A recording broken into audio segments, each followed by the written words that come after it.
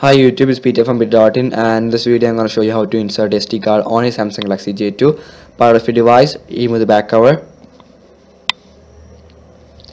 You can see that the SD card slot is above the SIM1 slot. So remove the SD card or insert the SD card the golden chip facing towards the slot so that it won't get cracked or damaged.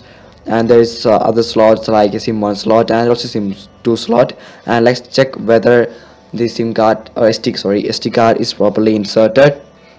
You can check it by going to settings storage. You can see that SD card is properly mounted. So thank you. Subscribe for more videos.